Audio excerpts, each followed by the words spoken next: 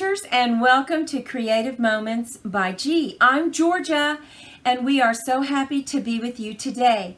Monty and I have created a card holder that we know you are going to love.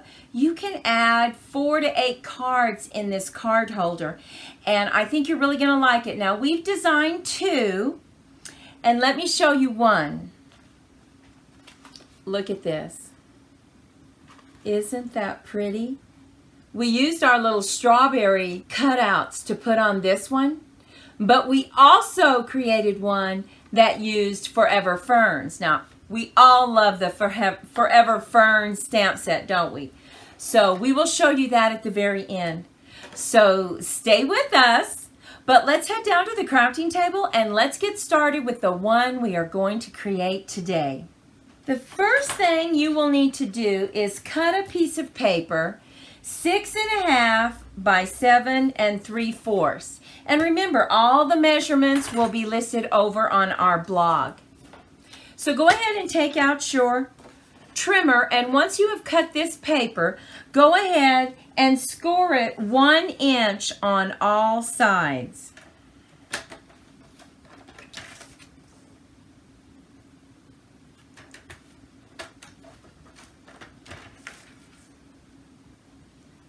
This is going to create the bottom of your card holder. And it is so easy to make. This would be perfect if you have a card swap or a bunch of friends that you want to give this to, because it is so quick. And we are going to go ahead and use our bone folder and crease each one of these score lines. Now, you want to make sure and give yourself a good crease, particularly when it is a holder, whether it's a candy box or a note card box, because you really need that crisp edge. So now we have everything creased. We are going to just simply cut up right here, this little tab, right to the score line. And what I like to do is just flip it over and cut exactly the same score line. Now, you don't want a lot of bulk when you put this together, so we're just going to take each one of these tabs and we're going to cut out just a little slice of pizza on either side. See how that is? Now we're going to move over to this side. Just cut a little slice of pizza.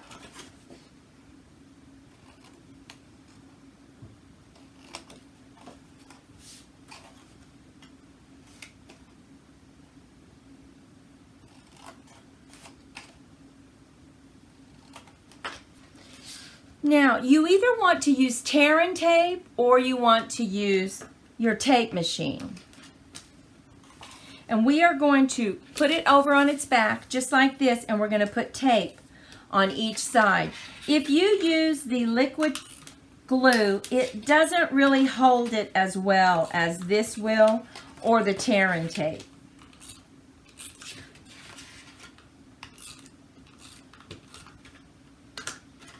Okay, and we are just going to line that up and hold it. Line up the other side. Before you do the last tab, you want to make sure and cut your little half moon right here. So we know this is going to be the front of our tray, so I'm going to turn it right here and just slip this in. Line it up right in the middle. And there we have it. And now just go ahead and get those glued down. Look how easy that is. Everything is holding really well. And now we are going to create the top part of this box. So we're going to set that to the side. You're going to cut a piece of paper that is 4 by 8½ and then you're going to score on 1½ on each side. So you're just going to put it in the long way, score it at 1½ go ahead and score it down, turn it, 1½ again, and do this on each side.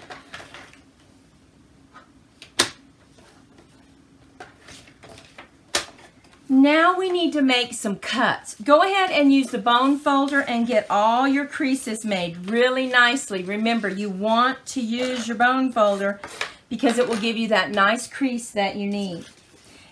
You'll go ahead and turn your paper just like this. Get your scissors out and then turn it sideways. And we need to go ahead and cut right up to the score line right here. Flip it over and cut right up to the score line. Now remember how I cut little slices of pizza? You're going to do that on these two tabs right here. You're going to leave the middle one alone. So let's go ahead and do that.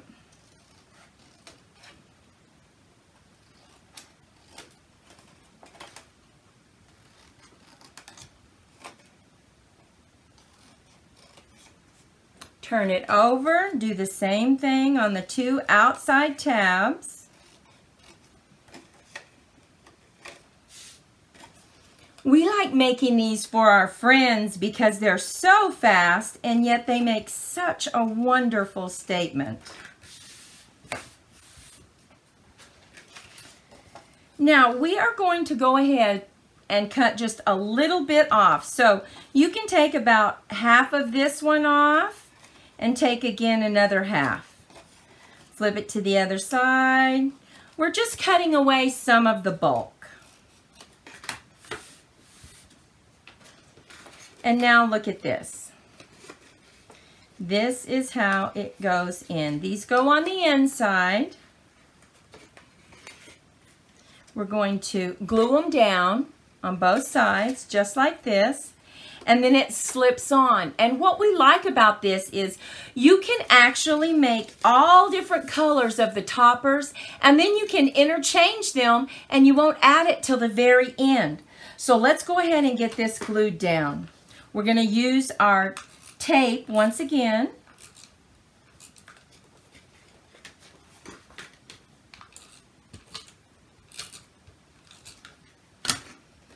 Going to put it right on the inside.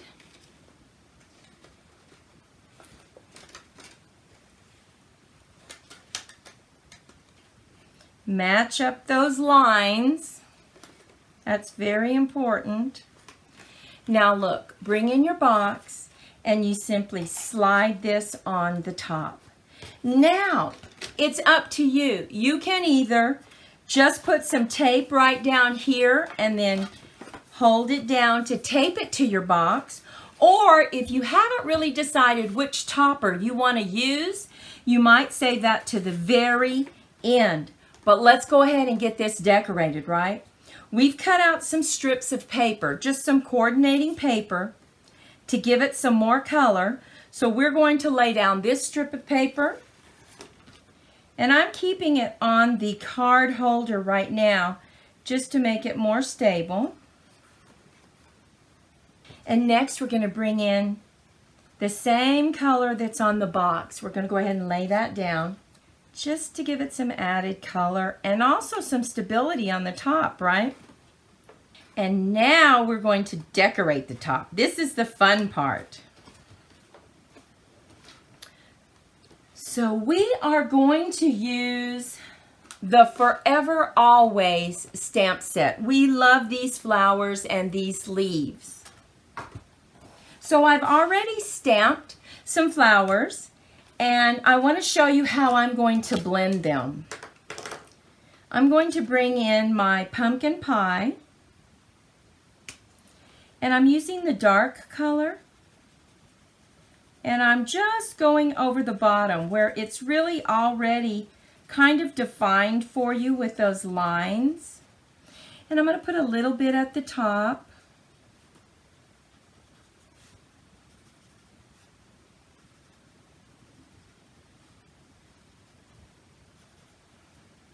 And now I'm going to bring in my light mango. And I'm just going to go over those lines so that we can diminish that just a little bit so that it blends better. And it really blends from one color to the next. You can just keep going over it until it gets as light as you want. And if it gets too light, you can always go back in and bring back in some more of that pumpkin pie. And then I'm going to bring in crumb cake just to color the inside of it. Now at this point, if you wanted to, you could also bring in your Wink of Stella and you could add some glitter to it to shine it up a little bit.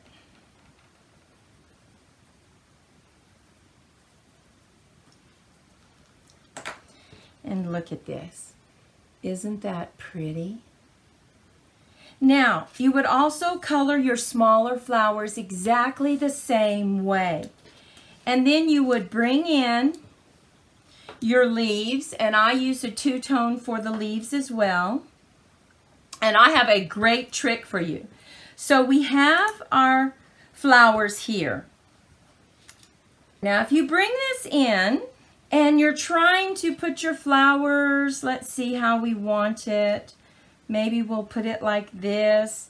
And you can see how they move around, right? And it's hard to get it exactly where you want it.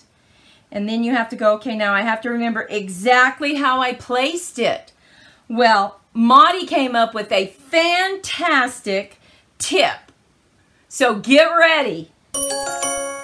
Take a strip of paper and line your flowers up exactly the way you want it. Now you'll want to raise it on dimensionals.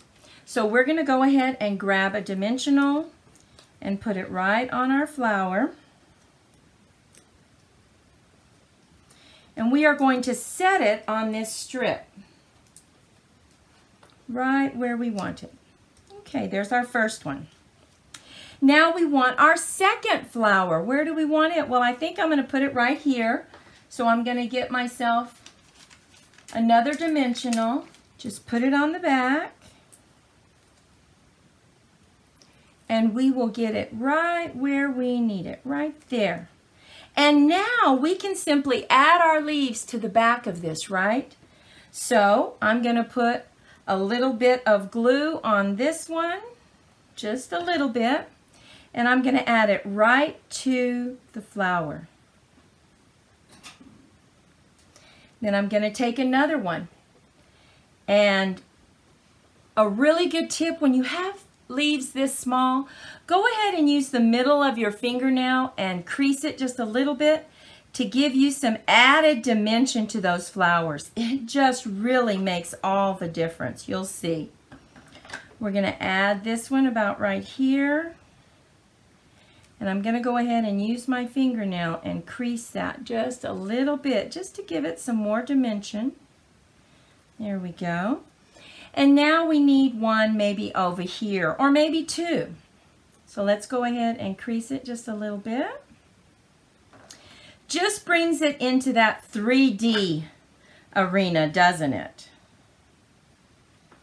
Now this is so much easier to place right here. You are not going to see this strip at all because we're going to come in with our sentiment, and we decided to go ahead and stamp "It's your day, enjoy it," and we double layered it and just cut around it.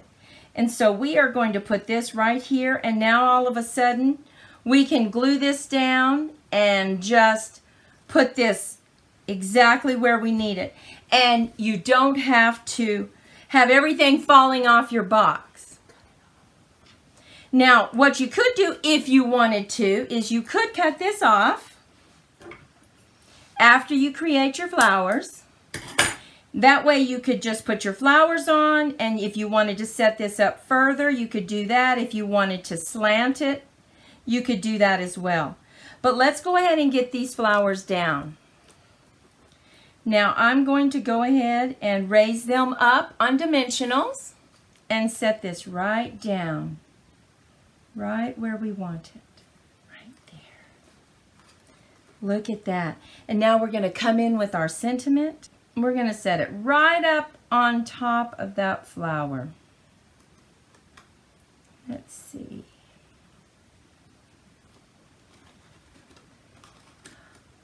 Now look at that. Look at that beautiful box. Very quick to create. You can interchange this top part off. You can put another one on that you might want. And let's go ahead and put some cards in there. Now this was from our paper pumpkin video that we have that we'll link at the bottom of this video. Look at that. The cards fit perfectly. It's not too tight. They slip right out. Now let me bring in the strawberry one that we made. Look at this one. Those strawberries are so pretty. We love this two-stamp process. Made a very quick card holder. And remember I said I was going to show you this Forever Fern. Look at this. Oh my goodness. We used that same process. We put a strip behind here so that we could organize all our ferns exactly the way we wanted them before we added it to the top. And once again, you can pull this off until you are ready to secure it. And you can simply secure it by just putting a little glue tape right there, a little strip, maybe a tearing tape right there underneath. But that way you are able to switch them around. We hope you enjoyed watching us make these card holders. They are so fast, and what we really love about them is that you can interchange the top part of them in case you want to make a lot of those and try out the different color schemes. It works so well. Go out, be safe, be healthy, be creative in your crafting, and we'll see you next time. Bye-bye.